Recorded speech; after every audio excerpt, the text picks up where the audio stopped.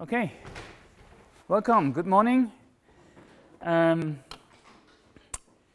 So what we have seen in the last couple of lectures were already the first algorithms to do some, let's say, model checking with regard to omega regular properties or regular safety properties. And so far we have always specified LT properties as being a set of traces. There's a set of infinite traces.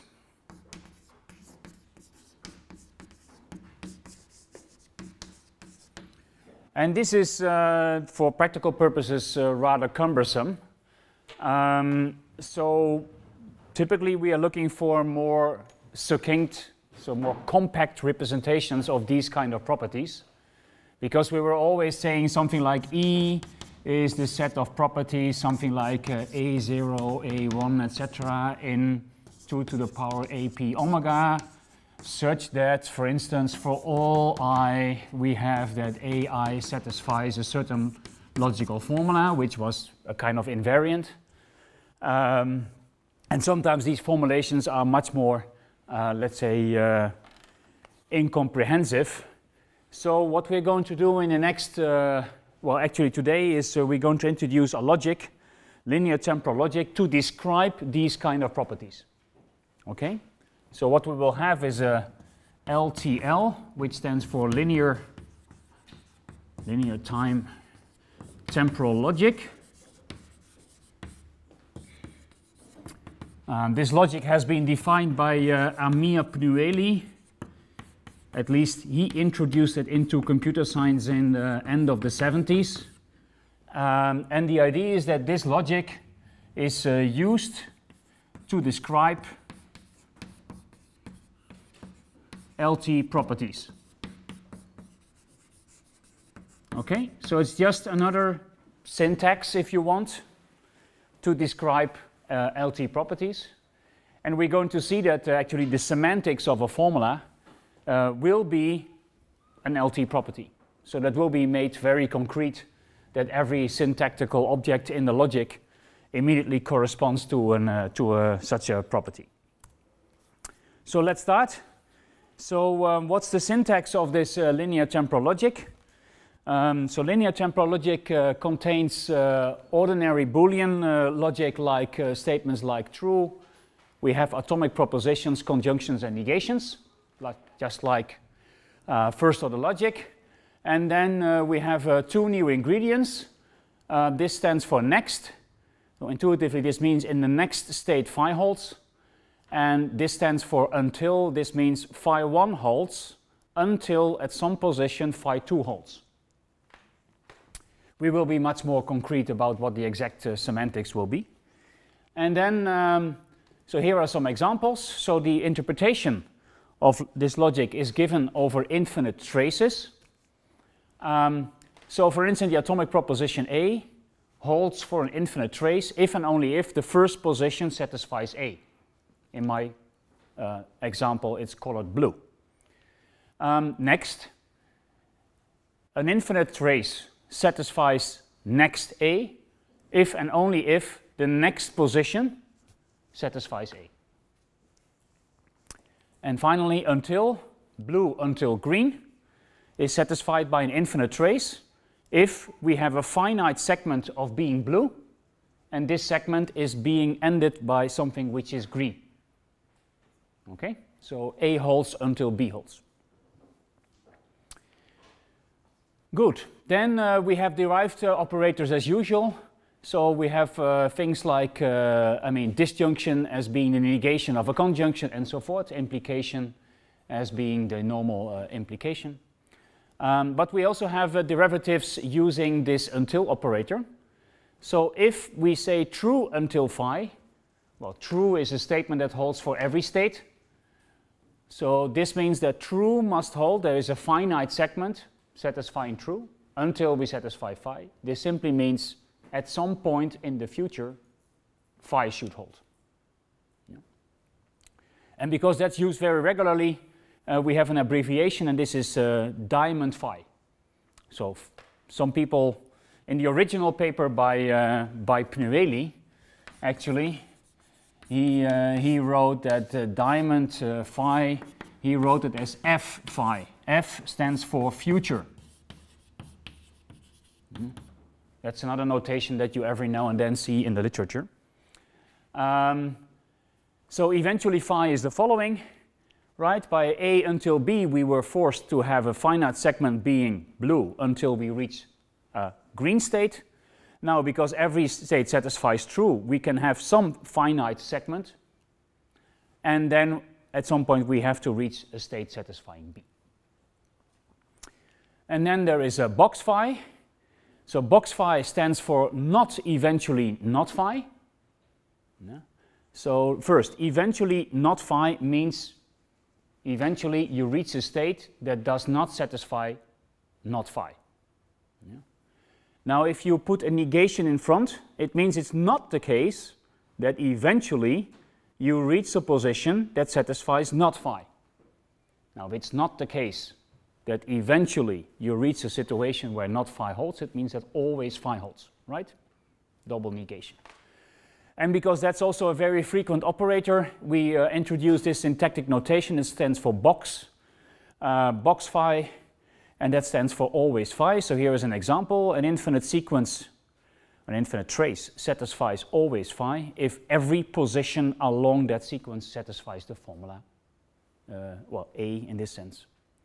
And in Pnueli's case, he wrote this as box phi. He wrote this as G phi. And G in his thing stands for globally.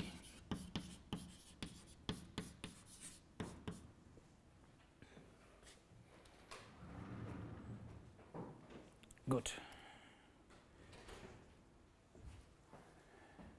So here is an example of a formula which is a nested formula. So it's box, always the case that if you try to send, then in the next position delivered holds. Okay? So this means in particular if you have a subpath of an infinite trace, then if you have a position that is satisfying try to send, this atomic proposition, then the next position should satisfy delivered. Because of the box in front, it means that it holds for every position, right? So if you would have this formula, try, I just abbreviate it, next delivered, right? So this holds for an infinite trace that satisfies try initially, and then in the next position it has delivered. Yeah, but then at some point later it could have some other try which has a next position which does not satisfy delivered. This is definitely possible. Yeah. So the difference being that if we put a box in front,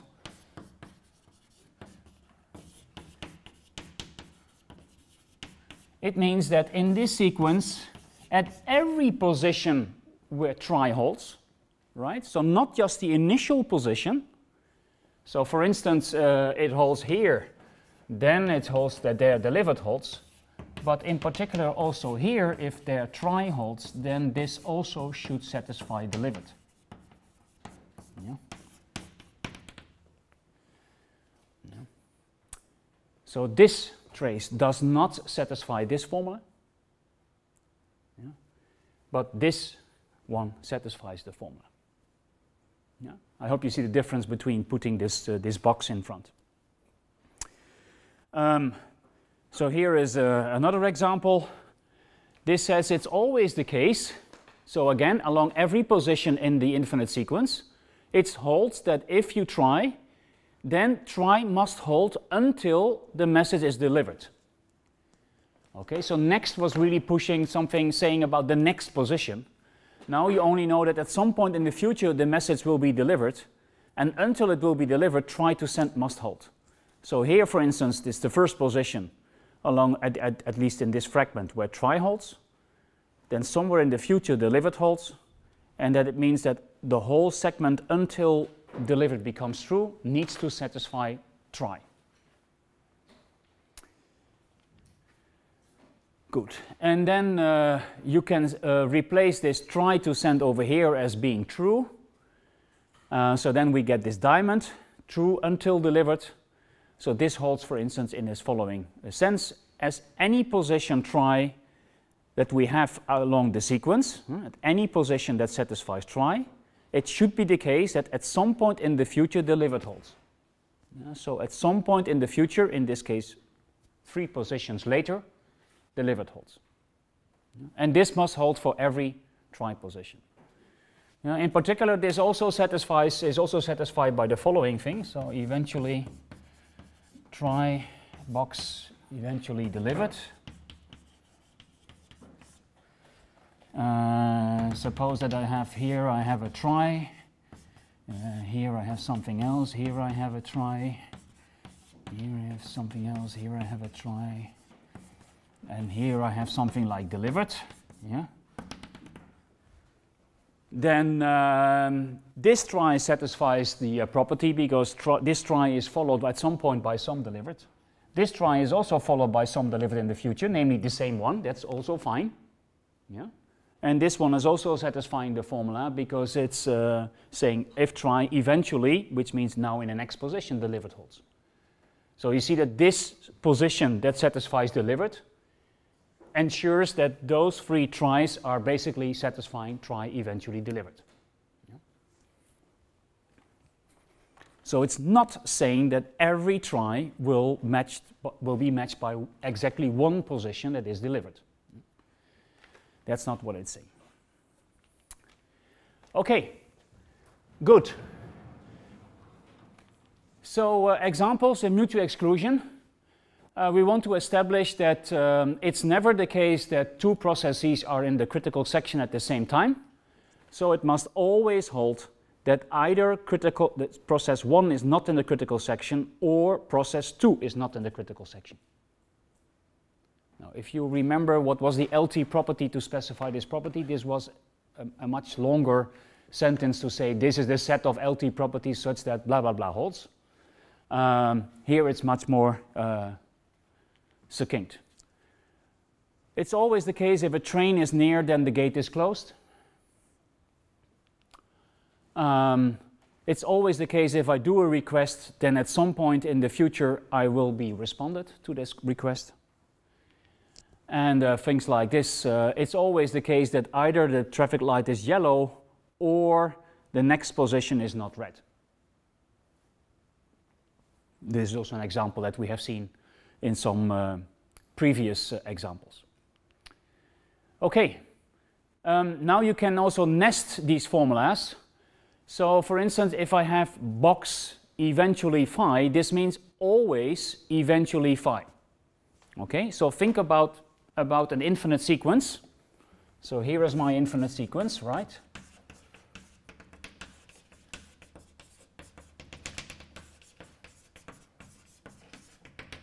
And now what holds the following is always the case at any position. So for instance here, but also there, also there, also there, at any position, it must hold that eventually in the future phi holds. So that means, for instance, if this position could be the case that this phi holds, right? Now you also have to satisfy this position because you have to satisfy all, right? So for instance, for this one, it could be the case, well, maybe this one satisfies phi. Now this one is satisfied by this phi, but now we have to satisfy this one. So now it means at some point in the future, phi must hold. So you can imagine there are infinitely many crosses. Actually, every position has a cross. So there are infinitely many positions that need to satisfy phi. So this intuitively means infinitely often.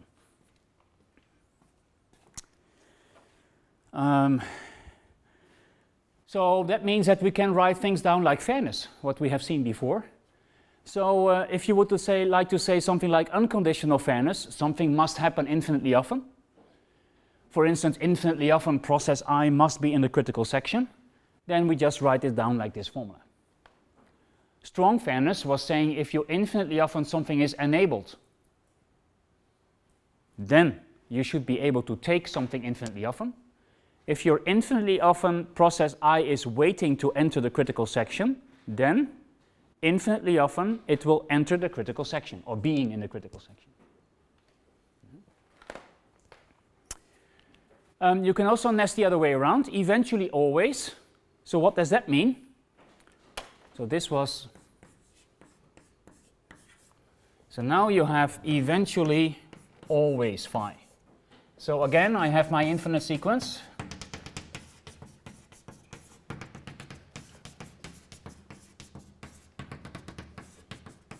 And now it says the following, eventually. So that means from some point on in this sequence. Let's suppose it's here. Yeah? From this point on, always phi holds. What does that mean? It means that this position satisfies phi, but always phi must hold from this position, so that one also should satisfy phi. This one must satisfy phi, that one must satisfy phi. Actually, all of them, this one satisfies phi, that one, exactly. So the whole thing here satisfies box phi. Yeah? But because of the prefix, this eventually, it means that from some point on. So it might be the case that here phi holds, maybe at some position it doesn't, and maybe here again. That's all fine. So it might be in a prefix where every now and then phi holds. Yeah, maybe 0 times. But from some point on, it must always hold. And this is something that we have seen in the previous lecture. This was called a persistence property.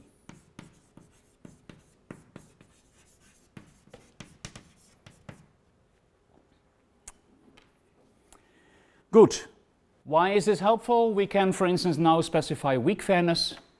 What was weak fairness saying? If from some point on continuously something is enabled, if from some point on continuously, always, you are waiting to enter the critical section, then infinitely often you will enter the critical section, and that's the right-hand side. Yeah. So here you see in one slide the 3 fairness conditions that we have seen when we discussed fairness a couple of lectures ago. Good. So now this was syntax. Now we get to the real semantics, and we have to lay this down in a mathematical sense. So what are we going to do? We're going to provide a mapping. We're going to interpret formulas over traces. That's what I did all the time. This was an infinite trace, and I was arguing whether the property holds or not on that infinite trace. So how are we going to do this? So we're going to define a relation, and this is a binary relation between an LT formula and between an infinite word. So an infinite word which is of the form A0, A1, A2, where every of those A's is, as before, a set of atomic propositions. And the idea is that the formulas are written down over the set of atomic propositions AP, and the infinite words have as every position a set of atomic propositions from AP. Good. So I take such an infinite trace, and now we're going to define the semantics by means of structural induction over the syntax of the formulas. So for every formula, we're going to fix whether this infinite trace satisfies the formula or not. So this works as follows. We start with the most simple formula, which is true.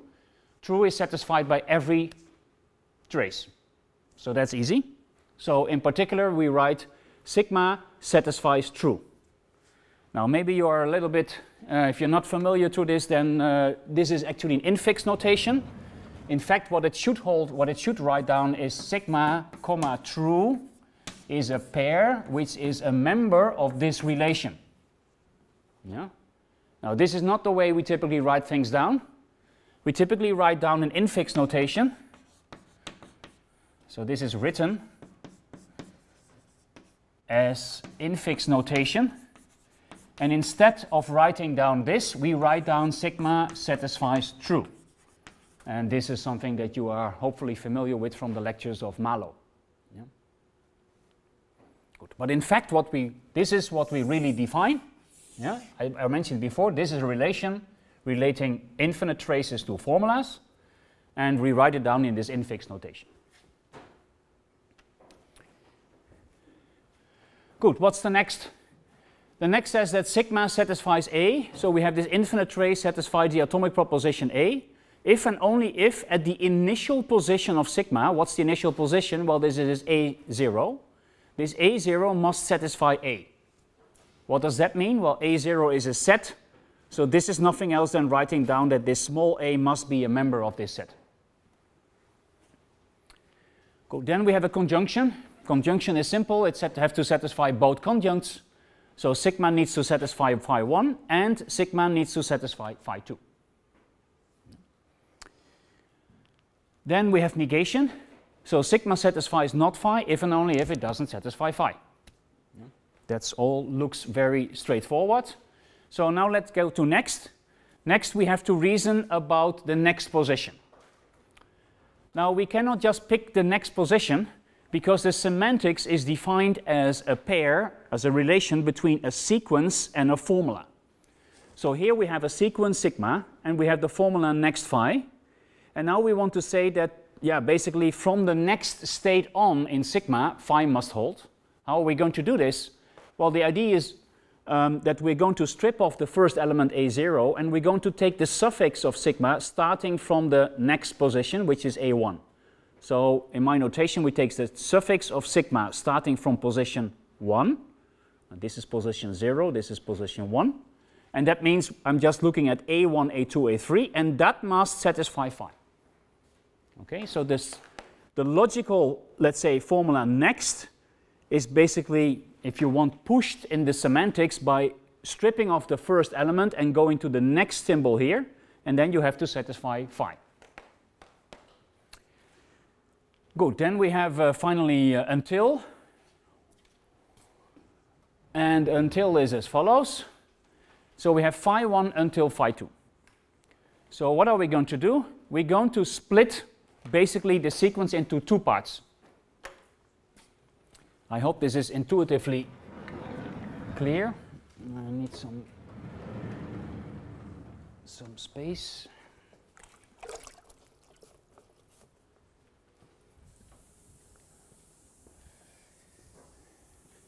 I need to split the trace into two parts because I first have to detect from which position at which position does phi 2 hold. So that's in this formulation position J. In a diagram this becomes immediately clear, I hope.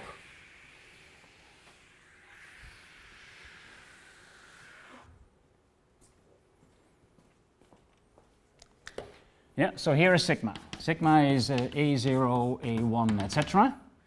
And now we say pick a position. So we take some position AJ.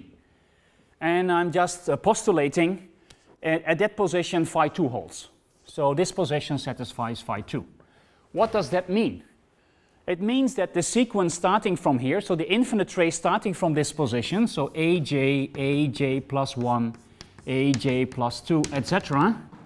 This whole infinite thing, right? This satisfies phi 2. So this is exactly what is the first conjunct in the semantics. So it says, okay, take the suffix from sigma. This is sigma starting from position J, this position. And then look at the infinite trace starting from this position. So this is the whole thing which is here. This needs to satisfy phi 2. What's the next thing that we need to fulfill? Well, all the previous positions, right, need to fulfill phi 1. So intuitively speaking, this needs to satisfy phi 1, that needs to satisfy phi 1, that needs to satisfy phi 1, all positions up to AJ minus 1, that also needs to satisfy phi 1, because then we have phi 1 until phi 2. So how are we going to specify that this thing specifies all phi 1? We're going to look at all the suffixes of all these positions. Yeah, so for instance, we're going to look at A2, A3, etc. and the whole thing, including AJ, AJ plus 1, etc.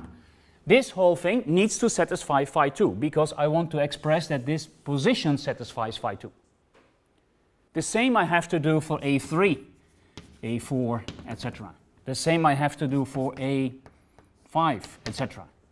So what I'm saying is, for all j, or for all I up to, but not including j, so because I go up to including j minus 1, I need to require that the infinite trace starting from position I satisfies phi 1. Good. Any questions? No? Good. Okay. So I started my lecture by saying, okay, this is just another syntax to write down LT properties. So what is the LT property that the formula specifies? Well, this we define as being the words of phi. So I take an LT property, and this is going to define what are the set of LT properties defined by this LTL formula. Well, this is simply the set of infinite traces over 2 to the power AP omega that satisfy the formula. Okay, so all the sequences, all the infinite traces that satisfy the formula, this is the set of LT properties that is actually, or the LT property specified by the formula phi. So this makes it explicit that the logic is nothing else than syntax on writing down LT properties. Good. Okay, now you can use this semantics to derive basically the semantics of eventually and box. So recall the semantics of until phi 1 until phi 2. This was saying, okay, there is some position j from which on where phi 2 holds, and for all the other positions ai for I up to j, phi 1 holds. Now let's just stick in eventually. What was eventually? Well, eventually phi, right, was defined as being true until phi. Now if you plug this in this slide over here, then it means that this last conjunct is trivially satisfied because this phi 1 is simply true and every sequence satisfies true. So you can just drop it.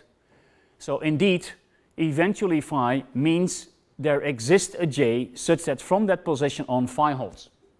And there is no requirement on the prefixes up to j because of true. Similarly, you have box. What was box? Well, box phi, right, was saying not eventually not phi. Yeah. And that's not difficult to see. That now you get that, so if you have a not eventually not phi, that means a negation of this term where here is a not phi, and then the double negation can be pulled out, and then you get a universal quantification over all j that satisfies phi. Yeah. So box really means globally or always, because you say for every position phi holds. Good. So this was the semantics over one, basically a trace. Does a trace satisfy a formula? Now, because we're interested in model checking, I'm also interested in whether a transition system satisfies a formula or not. So we're going to assume that T has no terminal states, and that means that all the traces of T are infinite. It does not have any basically finite traces. So how can we find this over a transition system? So we're given a transition system and an LT formula. And now we're going to say, okay, the interpretation is over infinite path fragments. So a path satisfies an LTL formula if and only if its trace satisfies this formula. I mean, this was the relation I just defined by induction. This was defined over infinite traces, sigmas, and formulas phi. Now I lift this, so to speak, to infinite paths and phi. Strictly speaking, you should use a different relation here, different notation, because it's a different relation. It's common to not do this and use the same notation all over the place, but it's good to keep in mind that this is a slightly different relation because this relates paths to formulas, whereas this relation relates traces to formulas. Good. And that means that a trace is actually in the set of traces that is specified by phi. So how do we get to this LTL semantics over paths? So here is an example of a transition system. The set of atomic proposition is AB. Here we have a state only satisfying A. This is neither satisfying A nor B. And this state satisfies AB. Notice that there are two initial states, S0 and S2. I take a path. This path starts in S0, then it moves to S1, then it moves to S2, and then it stays there by taking the self cycle infinitely off. Good. So what's the trace of this path? The trace of this path is simply we start in this initial state S0, which corresponds to the singleton set A. Then we move to S1, which corresponds to the empty set. And then we stay in S2, which corresponds to AB omega. Claim pi satisfies A. I hope this is trivial to see, because this trace as an initial position has A. Good. Pi, of course, does not satisfy B because B is not included in this first initial set. Second example, pi satisfies next not A and not B. Why is this? Well, look at this trace of pi, then you look at the next position, which is this position, and in this position it's the empty set. It neither contains an A nor a B, so it satisfies the formula next position, neither A nor B. Good. Next, A and B. So next, so we are in the first time we visit S2, A and B, and this holds because if you look at the trace, we go from the next, and then we both satisfy A and B. Good. Not B until A and B. Okay, let's see whether this holds. In order to look at this, we have to look again at the trace. We need to find a position where A and B holds, and that needs to be preceded by a finite prefix where B does not hold. Now this is already true when we visit S2 for the first time, because look at the singleton set A, empty set AB, and that satisfies that eventually A and B holds, and at all preceding positions, in particular here, B doesn't hold, and also here B doesn't hold. So it satisfies not B until A and B. Good. So this is the way of, let's say, argumenting that this state doesn't satisfy B, that one doesn't satisfy B, and if we move there, we satisfy A and B, and that's exactly the path we are considering. So here is a much more nested formula, not B until box A and B. Claim this is also satisfied by this path.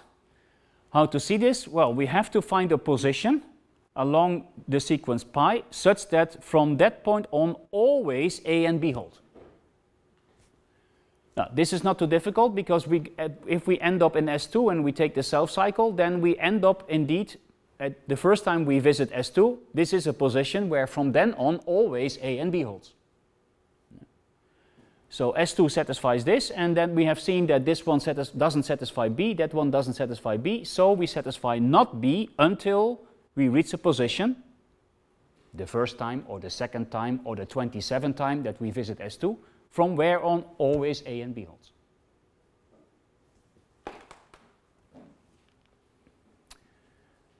Good.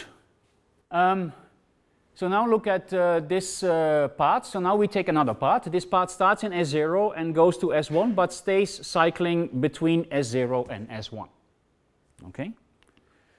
Good. So the trace of this path is simply this alternating between the singleton set A and the empty set, and you just do this ad infinitum. So does this satisfy A until B? Any suggestions?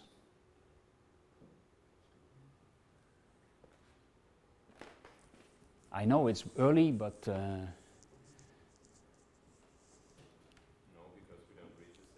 exactly. There is no B, right? I mean, you can see this here in this language, there is no B. No? So you never reach a position where there is a B, so this is not true. So what about eventually B implies A until B? Does this hold? Yes, because eventually B never holds. Eventually B doesn't hold, exactly. So that holds. Next, not B. Seems to be okay, right? Yeah, there's no B, so definitely also in the second position there is no B, so that seems to be okay. And the second position we are in S0 because we are in the next, which is this position, and that means it doesn't satisfy B, and so forth, right? So always A definitely doesn't hold, right? Because every now and then I visit a state that doesn't satisfy A, right? So this doesn't hold, etc. Good, I think the principle is clear. Infinitely often A. Seems to be plausible, right? Infinitely often A, because infinitely often I reach a state that satisfies this A. This may be alternated with, this is alternated with states that have empty set, but that's okay. And what about eventually always A? This doesn't hold because of the empty set, so that doesn't hold. Good. I think the principle is clear. Good. So actually this is also what you can derive from the semantics. So indeed you can derive using the semantics of eventually and box. You can just by applying standard derivations derive that an infinite trace satisfies box eventually phi if and only if there are infinitely many j's such that the suffix starting from position j satisfies phi. And similarly we get that an infinite trace satisfies eventually box phi if and only if for almost all j we have that aj satisfies phi. And that means almost all means there are finitely many j's for which it doesn't hold. And this is another way of phrasing that from some point on you always must satisfy phi.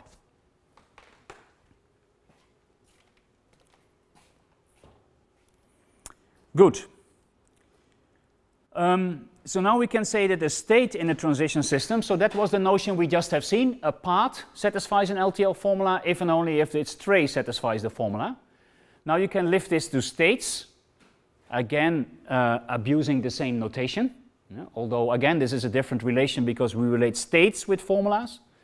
So when it does a state satisfy a formula, the intuition if all possible paths starting from that state satisfy that formula. So that means for all pi starting in S, the trace of pi satisfies the formula. And that means that basically this S is, we say that S satisfies the words of phi. Good. What is the interpretation now of a transition system? Now we say a transition system satisfies a formula if and only if all its initial states satisfy this formula. So a transition system T satisfies an LTL formula phi if and only if for all its initial states, the initial state satisfies the formula. Now, what does it mean for a state to satisfy the formula? That means that for all paths starting in that state, and that means if you have the quantification over all initial states, we're just saying that for all paths in the transition system, those paths satisfy the formula. There is no path violating the formula. That's basically what it's saying. And that means that the traces of T are included in the words of phi. This should ring a bell at you, because we have seen this before, because we defined the semantics of an LT property P, and there we defined that a transition system satisfies P if and only if the traces of T were included in P.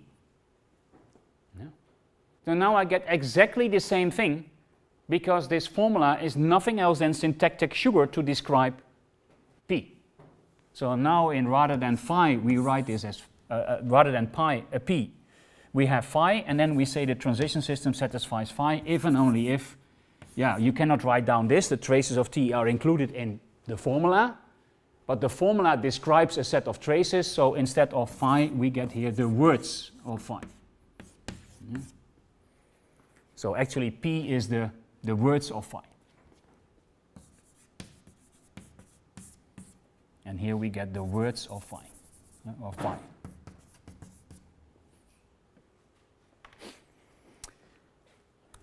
Good. So this is exactly the relation we have seen already before. So this really means that a transition system satisfies an LTL formula phi if and only if all the infinite traces of the transition system are included in the infinite traces that are described by the formula phi. Good. Same example as before. Statement, the transition system satisfies A. So when does this hold? It means that all paths starting from some initial state in my transition system need to satisfy A. There are two initial states, as I mentioned before, this one and that one, but because both of them are labeled with A, every trace starts with an A. So the transition system satisfies A. Good. What about the transition system says from some point on always A? Now this is satisfied if I start in S2, because then the only thing I can do is stay there, and that satisfies from some point on always A. namely from the initial position on, always A. But if I start here, there is also a possibility to just cycle between S0 and S1, and as we have seen already, that does not satisfy eventually always A. So this is not satisfied, because there is one path, in this case taking this cycle infinitely often, that does not satisfy this property. Eventually always B, or infinitely often neither A, not A and not B. Good, so again we have to consider all possible traces. There is a trace starting here, taking the cycle infinitely often. This satisfies already from some point on always B, because there is this B here. So that seems to be fine. Now consider the behavior that I go here. I take this cycle finitely many times, and then I move to S2. Well, then, same argument. Eventually I reach S2, and then always B holds. So that satisfies the first disjunct. Last run that we have to consider is you take this cycle infinitely often. Okay? Taking this cycle infinitely often will definitely not satisfy the first disjunct, so we have now to consider the second disjunct. Is it the case that infinitely often we have neither A and not B? This is the case because S1 is labeled with the empty set. That's neither A nor B. We visit this state infinitely often because we take this cycle infinitely often, so also that part satisfies the formula because it satisfies this second disjunct. Okay? Good. There are more examples, but I think you get the idea. I'm going to skip this. So for each part, of course, you either satisfy the formula or you don't. So that's definitely the case. For every state, this also holds. You would tempted to say, but this is not the case, right? Because why is this not the case? For a state, S satisfies phi means for all parts starting in S, you have to satisfy phi, right? This means for all parts starting in S, you do not satisfy phi. What about mixtures? What about if a certain part satisfies phi starting from S and another part starting from S doesn't? And that's exactly the situation here. So from S, there is a part that eventually reaches A. There is a part that does not eventually reach A. So it does not satisfy the formula eventually A. But it also doesn't satisfy the formula not eventually A, because there is a possibility to go to A. Yeah? So we see one part satisfies the formula eventually A, the other one doesn't. And if you look at not eventually A, this part satisfies not eventually A, and that one doesn't. So it's exactly the mirrored version of it. So don't draw the conclusion that this is the case, and that the same holds for actually transition systems. One slide to argue that you can write down properties now in a very simple way. So consider the following LT property. I think this was a property that we used for some traffic light before. So suppose I want to specify the set of all infinite words such that for every position, if A, this small a, is in the set AI, then either it must not be the first position, not the initial one, A0, and B must at the previous position. Okay, so this is basically saying if you see an A, it must be preceded by a B. Yeah? And it also means it is not allowed to occur at the initial position 0, and that means that I must be strictly larger than 0. Good. So another way of writing this down is for all positions if B is at position J or A is not at position J plus 1. So this is the LTL formula. This is exactly the set of infinite words described by the formula. It's always the case that B holds or next not A. This is B, holds at position AJ, so that's B, or, this or, A is not in the next position J plus 1, which means next not A. This must hold for all positions, and this for all positions refers to this box here in front. So this formula, box B or next not A, specifies the first two lines of my slide.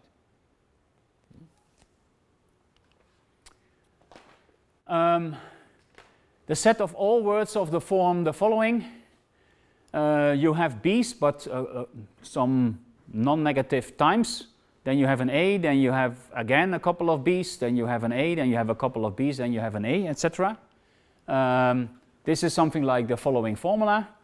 You have B and not A. This B and not A refers to this singleton set A, here written in red. Okay.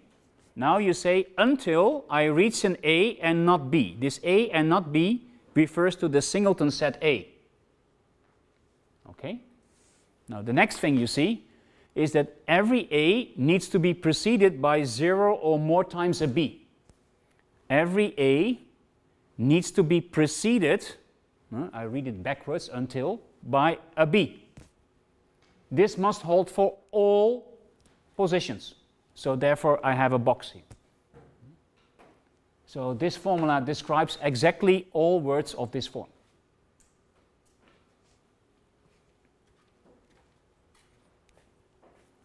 Good. So I hope after this slide you agree with me that the logic is a kind of succinct, as a compact way of writing down these kind of properties. Good. The next thing I like to discuss is equivalence of formulas. So when are two formulas equivalent? I'm going to say that phi1 is equivalent to phi2. So equivalent means not syntactically the same, it means they denote the same set of infinite traces. And that means if and only if the set of infinite traces described by phi1 equals the set of infinite traces described by phi2.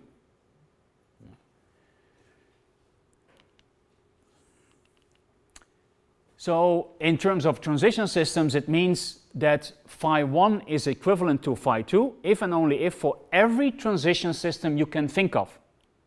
Finite, countably infinite, it doesn't matter.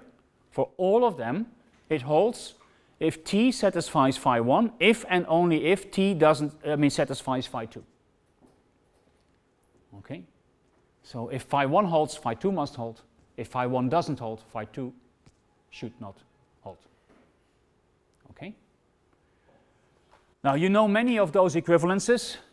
For instance, you know that disjunction is, you can just mirror it.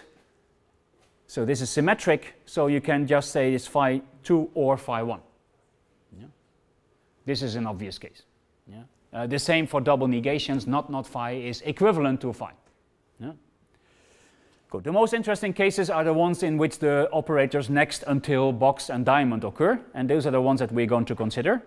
So one property that, that we're going to see holds is it's not the case that next phi holds. So it's not the case that at the next position phi holds is equivalent to saying that at the next position phi doesn't hold. Sounds reasonable. Yeah? This equivalence goes in both directions, right? So this is equivalent to that and vice versa. Think about this. So how are we going to show this? So what do we need to prove? We need to prove that this formula is equivalent to that formula. By definition, this means that the words of the left formula are identical to the set of traces or the words described by the right formula, phi2. Good. So how can you prove this? By using the semantics. Yeah, because that's how these words of phi1 are defined. So we start with the left-hand side. So I take the left-hand side and I'm saying, okay, take an infinite sequence, suppose it satisfies this formula. Now what do I want to prove? I want to prove that this sequence also satisfies the right-hand formula. So what does that mean? It means by means of the semantics, first I have to get rid of the first negation. Now this sequence satisfies not this formula if it doesn't satisfy the formula. Semantics of negation. Now I'm going to use the semantics of next. So what does it mean? A0, etc. doesn't satisfy next phi if and only if A1, etc. doesn't satisfy phi. Yeah? This next was equivalent to stripping off the first symbol here in the sequence. Okay? Now I start reasoning basically towards this formula. So what does that mean? It means that This, of course, satisfies not phi, first negation. But that means that A0, etc., satisfies next not phi. Yeah. And these are only if and only ifs, and therefore the two formulas are equivalent. So this is the way in which you can prove that these two formulas are actually denoting the same thing.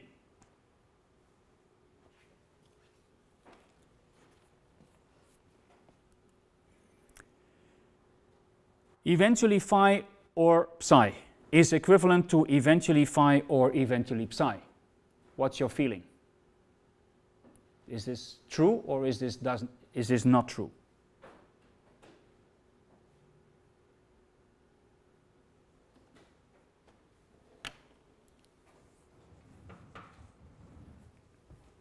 Any suggestions? There are only two possible answers, right?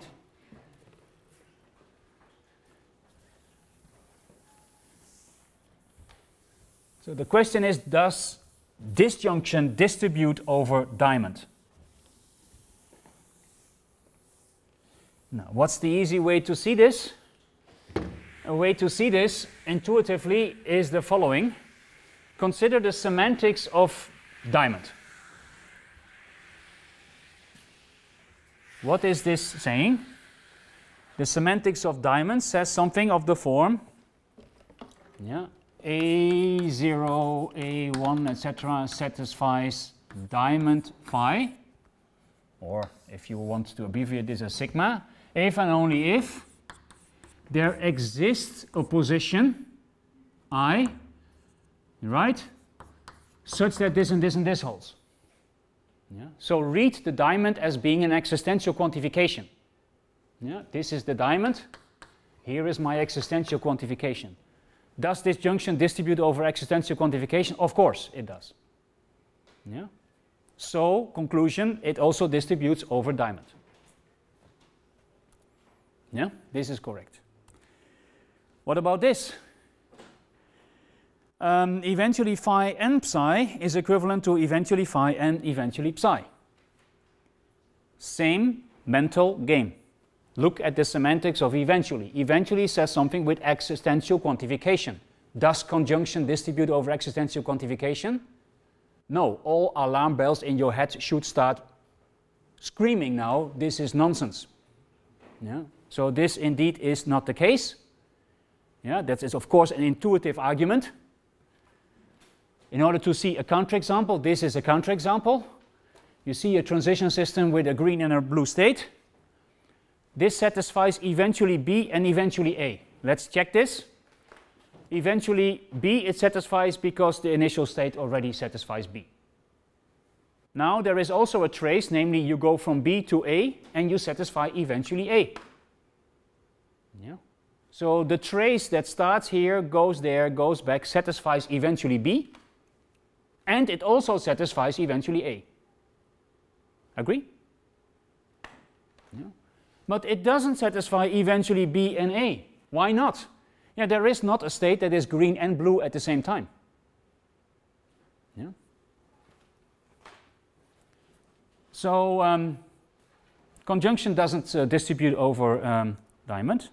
Similarly, you can have the following, and why is this similarly? Well, remember that box phi is nothing else than not eventually not phi. Yeah, so box is nothing else than syntactic sugar of something with eventually with a double negation. Yeah. So to see this, the first line says conjunction distributes over box. Why is this? Well, we have that sigma satisfies box phi if and only if for all positions something holds. And here is your for all and here is the box. We know standard logic conjunction distributes over universal quantification, so it also distributes over box. Disjunction does not distribute over universal quantification, and therefore you cannot pull this out, so this is not equivalent to box phi or box psi. Home exercise, find a counterexample why this is not the case. Good. The most important equivalence, and these will become very important later on in also the model checking algorithms, both for LTL and also later for other logics, are what they call expansion laws. So we have seen laws for next. We have seen some laws, I mean, at least distribution over conjunction and disjunction of diamond and box. And now I would like to make statements about untils. So this is the equivalence which holds, as we're going to see. So for the until, the following holds: phi until psi. Okay? Let me remember what was this phi until psi. So we have that sigma, which is A0, A1, etc., satisfies phi 1 until phi 2, if and only if, yeah, there is some position, let's call it J, such that from that position on, the sequence satisfies phi 2, right? And we had, for all I strictly less than J, that AI plus 1, etc., satisfies phi 1. Now, that was what we mentioned, what we had as semantics. Good. Okay, what does this expansion law tells you? And first read it from left to right. We need to satisfy phi until psi.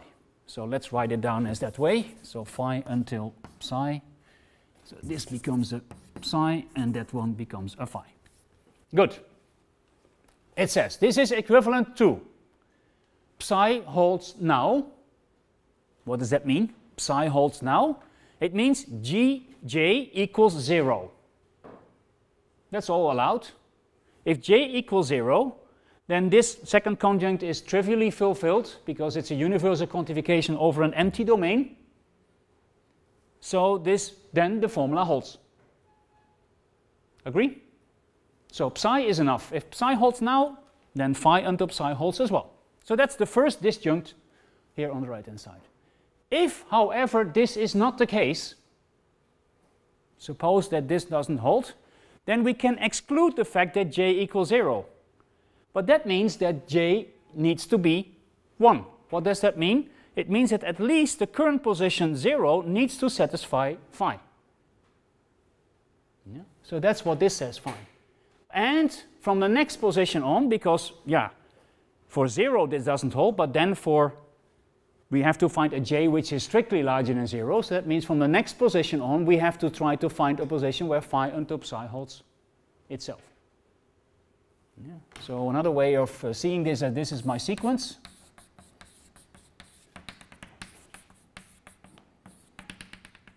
And I want to know that phi until psi holds. Now there are two possibilities. Either psi holds here, then we're done. Or if this is not the case, suppose this is not the case, so psi is not true here, what should be fulfilled then? Then we know that psi doesn't hold here, so psi must hold from some point on in the future, from here.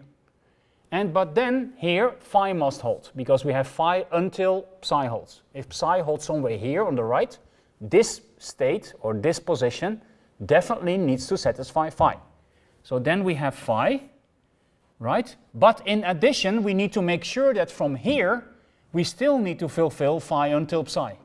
So we say and next phi until psi.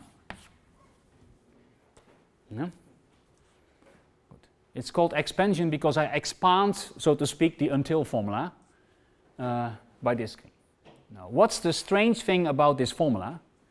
The strange thing about this formula is that there is a formula on the left-hand side and exactly the same formula occurs on the right-hand side.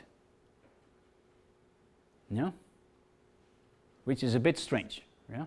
Normally you try to simplify formulas or you expand it, but it's a bit weird that you get a formula on the left-hand side which is equivalent to the right-hand side.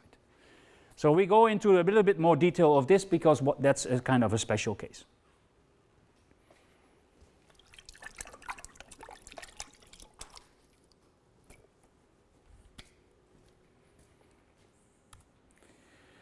Good. You can simplify this a bit.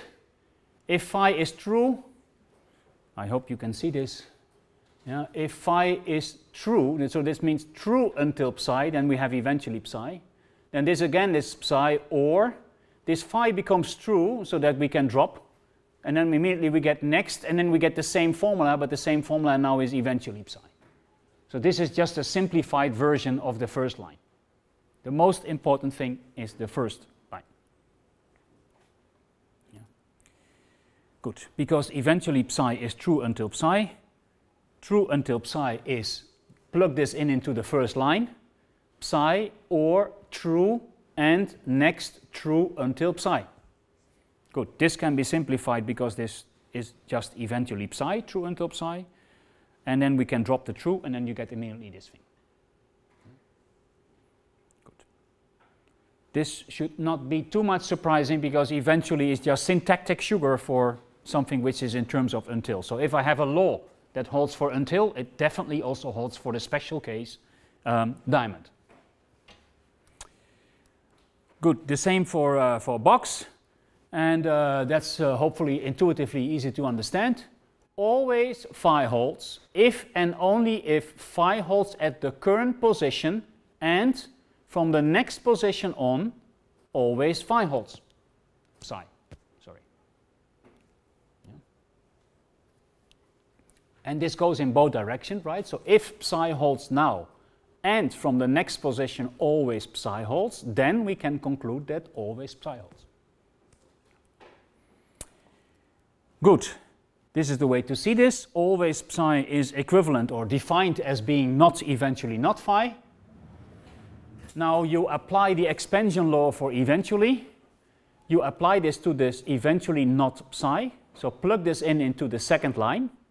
So that means this becomes not psi, or eventually, next eventually not psi. Good.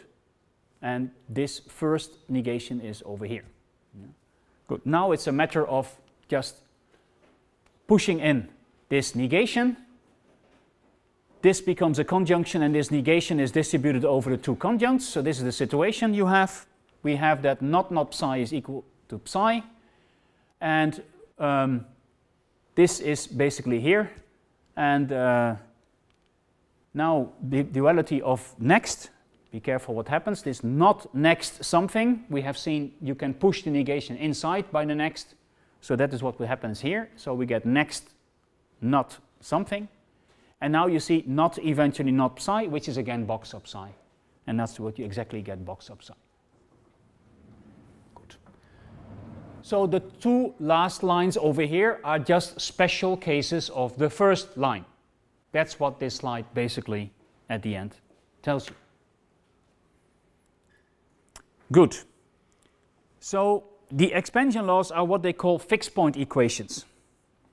Who has never heard about what is a fixed point?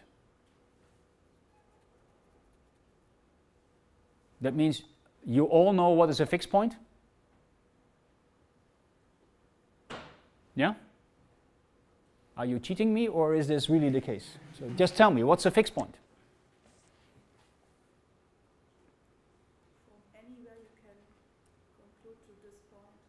From anywhere you can conclude to this point. This is to me a bit imprecise. So I give you a function. Let's call this function f. Okay? This could be any function, x squared plus x, sinus x, I don't care. What is the f exactly? Let's give us such an f. What is a fixed point of f? Mathematically speaking?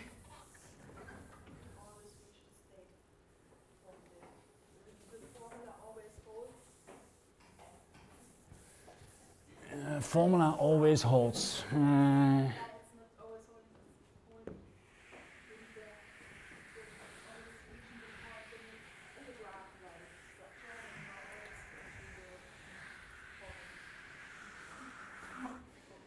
Good. Well, mathematically speaking, you say that x is a fixed point of function f, right? Whenever f of x equals x. No? That's what is called a fixed point. So now you can plug in your favorite x, right? So I don't know what, I mean x squared, so you take f of x is x squared, and you try to check that, for instance, 0 is a fixed point, because f of 0 equals 0. Yeah? 1 is a fixed point as well, yeah, but 2 is not. Yeah? Good. So this has fixed points, for instance, x equals 0 and x equals 1 are fixed points. Or fixed points. Good. What are the fixed points of fx equals x?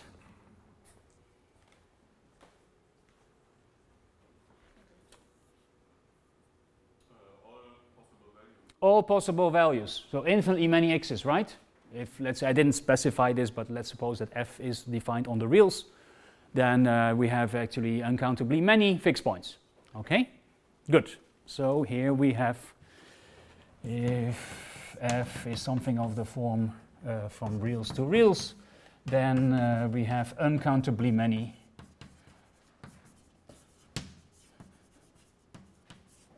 fixed points. Good. Now look at the formula which is on the top. It's again, it's a kind of a function. Yeah, because you can consider this as a function that takes as input a formula, right, and gives on the right hand side a formula. Yeah. And so you can talk about basically the fixed points of such a formula. So I try to make this explicit. So here are the subformulas, and again, don't look at the last two cases because they are just special cases of the first line. As we already identified, this formula on the left-hand side occurs syntactically also on the right-hand side. And this does not yield a complete characterization because there might be several formulas that satisfy this equation.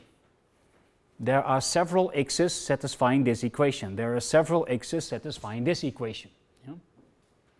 So there might be several formulas satisfying this equation. So for instance, if you take psi to be equal to a, then the formula false, which is something of the form a and next false, if you plug this into the yellow formula, you see that the formula false satisfies this equation. Yeah? Substitute false for the yellow part. Yeah?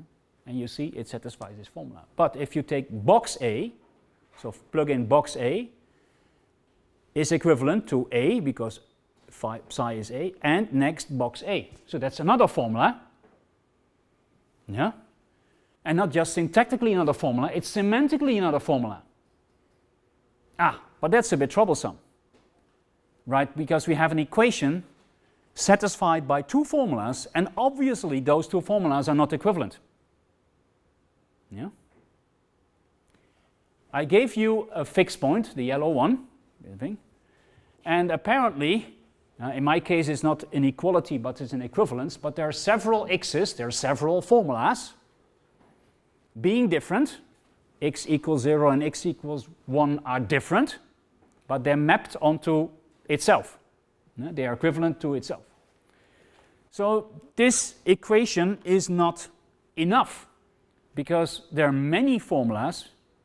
In this example, I gave you two, but I'm pretty sure you can now construct more that satisfy the last formula. So we have to be much more precise.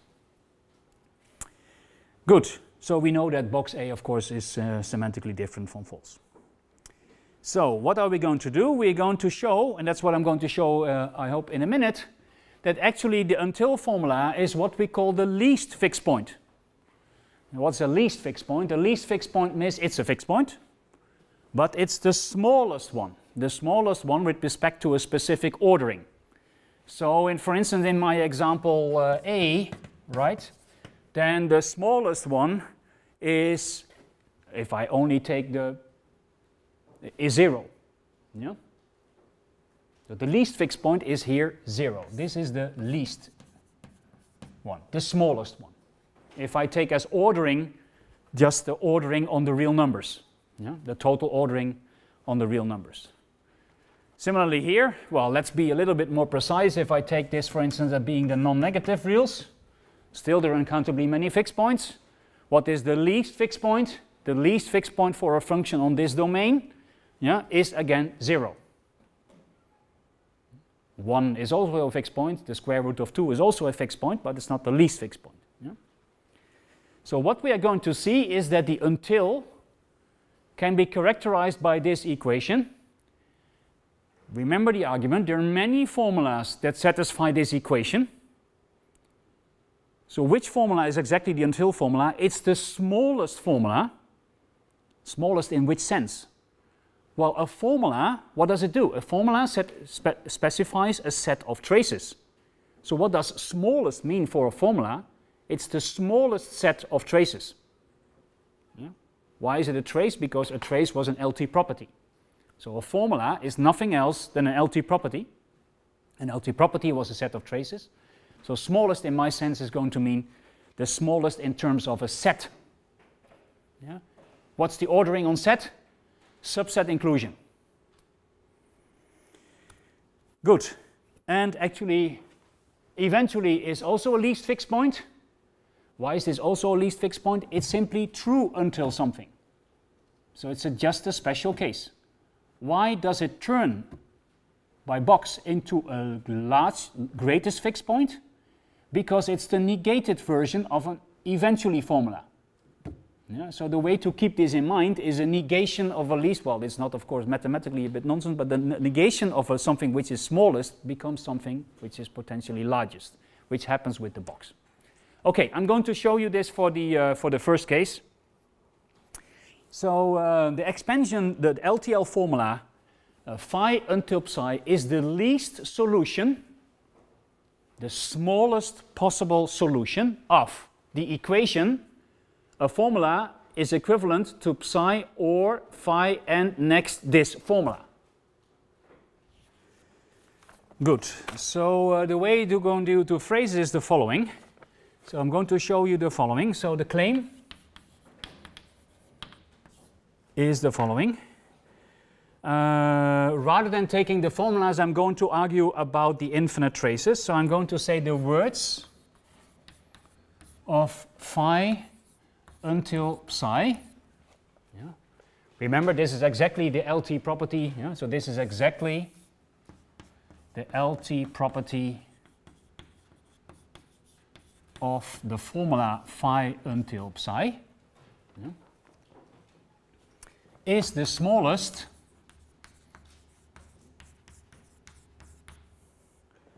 LT property P,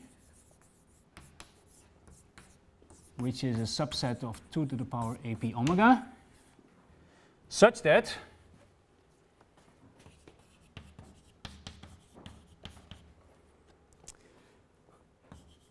words of psi disjunction, or I mean union, A0, A1 in words of phi, such that A1, A2, etc.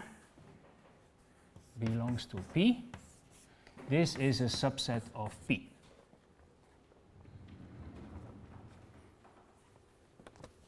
Moreover,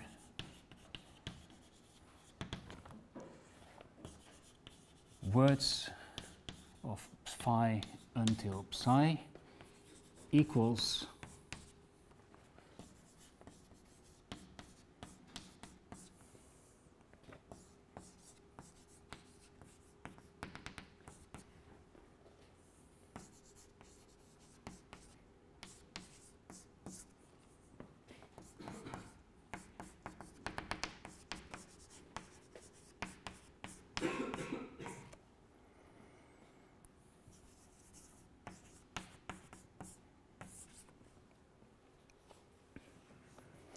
good. Let me first explain what is written down in the last line.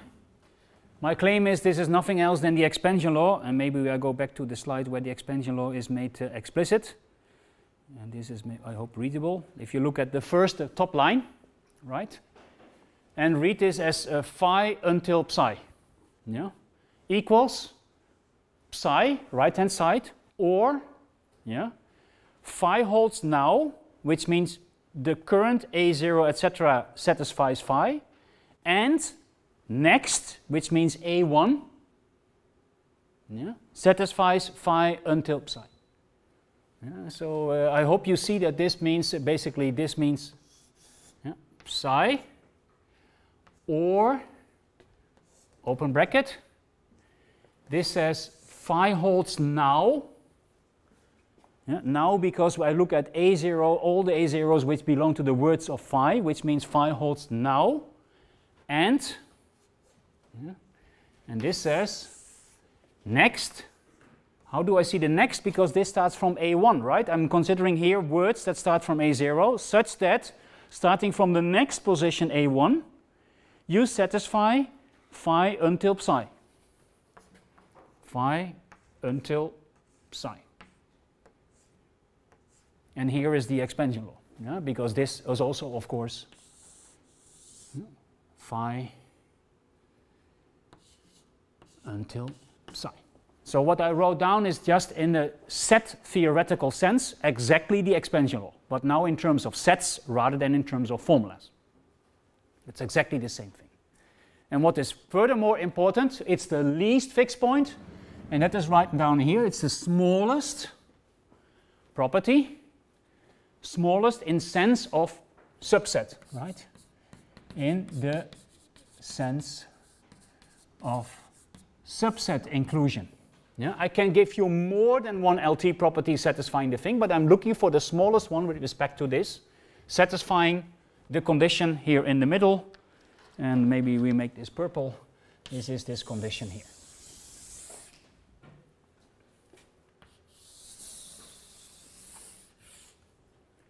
And this has psi or phi and next property. This must be included into the property itself.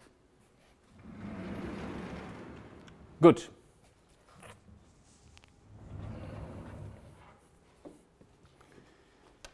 So I hope you see the connection between the least fixed point is now the smallest set. Yeah. And the equation, the expansion law is now, rather than writing it down in logics, I write it down in terms of a set theoretical sense, because that makes life in our setting a little bit easier. So what does smallest mean? Yeah.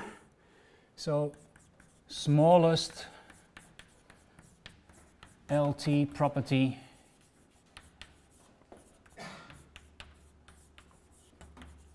satisfying this purple condition. What does that mean? It means the following. Means, let's be more precise, 1. P being words phi until psi satisfies this purple condition. B, it's the smallest one satisfying this thing, so words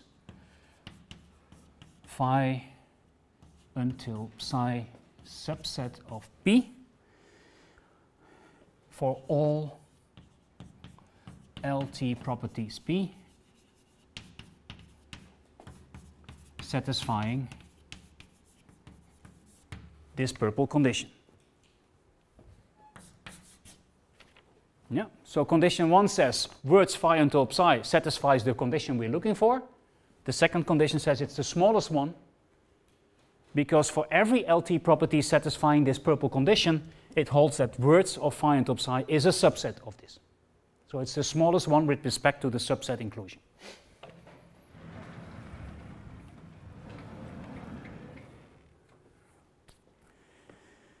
Good. So how are we going to show this?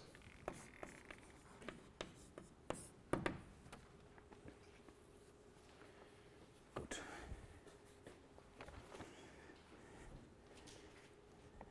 So the first condition follows directly from the expansion law.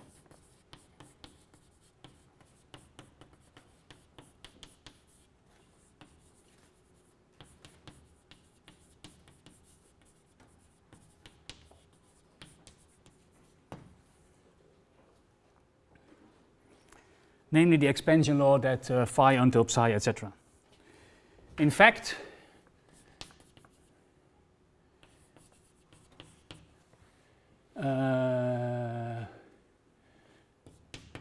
in this purple condition,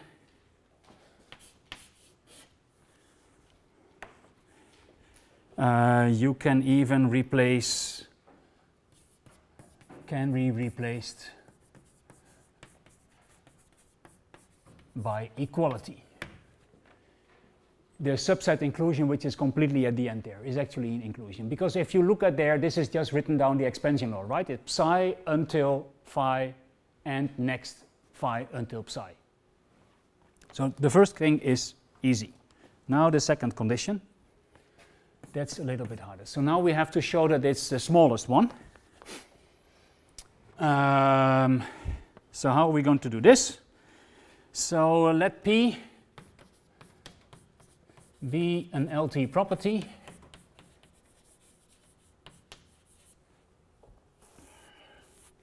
satisfying the purple condition.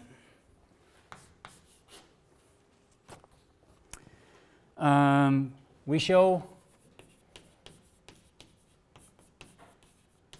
that words phi until psi are included in P, because that's exactly what we need for the second condition, right? This thing. Okay, first we analyze what it means for P. So since P fulfills this purple condition, we have a couple of things that we can conclude from that. First, the words of psi are included in P. Second, if B0, B1, etc. belongs to words of phi, and if I also in addition know that B1, B2 belongs to P, then B1, B2, etc. B0, B1, etc. belongs to P. Yeah, that is basically follows directly from this purple condition that if this word B0 belongs to phi, that's the second part of the disjunction, right? And I have a B1, B2 belonging to P, that's over there, that is included in P, so that means that B0, etc. must also be in P. Notice that this is important, this B0. Good. Now I say let A0, A1, etc. satisfy the formula phi until psi. Then, what would we know? By the semantics, we know that there exists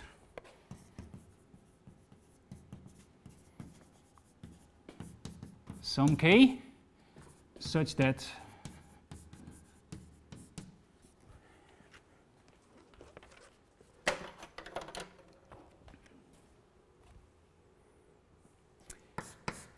AI plus 1 belong to the words of phi for all I strictly less than k, and for starting from position k, we know that psi holds. Good. So this follows directly from the semantics of LTL. Good. What do we need to show? To show, just to repeat, we want to show that these words that we just considering, so this A0, A1, etc., belongs to P. Yeah, because we want to show that the words are included in P. And now we do a backwards induction. So I start with 4. So I start by saying ak plus 1, etc. belongs to the words of psi. Good. Then this implies that ak plus 1, etc. belongs to P. Why do I want this? Because we know that words, well, this is thanks to condition I. Yeah, condition I says that words of psi are included in P. So now we can conclude this belongs to P. So now we can use condition I that actually ak minus 1, ak, etc. belongs to the words of phi,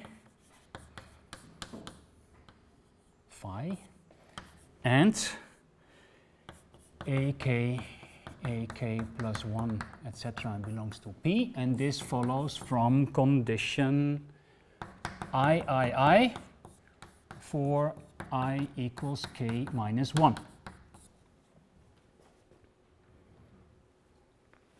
Yeah. Good. Now I can use the following, that actually from this it follows that ak minus 1, ak, etc. belongs to P, and this follows from 2, or 2 times I. Then it follows that ak minus 1, ak minus 2, ak minus 1, etc.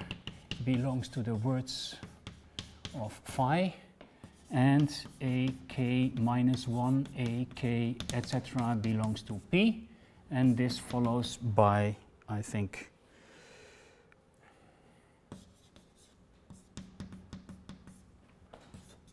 for I is k minus 2. And now I hope you see the pattern, because now you see that here we have seen that ak, etc. is in P. Now you get ak minus 1, etc. belongs to P. Yeah, so I go backwards, and I can follow this until k reaches 0. Yeah, and that's what I need. So repeat this argument. Again, each iteration using those 2 arguments. And finally, I get that A0, A1, A2, etc. belongs to P. And that's what I needed to show, because we have here that A0, A1 belongs to the words of phi until psi. And our proof obligation was indeed to show that A0, A1 belongs to P. Yeah? So that's what I do by this backwards argument. I get finally my conclusion that A0 belongs to P, and therefore the words of phi until psi is included in P.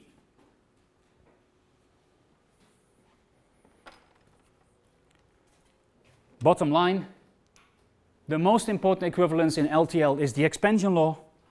There are several formulas satisfying the expansion law. The until formula is the smallest one. Yeah, that's the bottom line. Thanks for your attendance. Next lecture takes place Friday morning.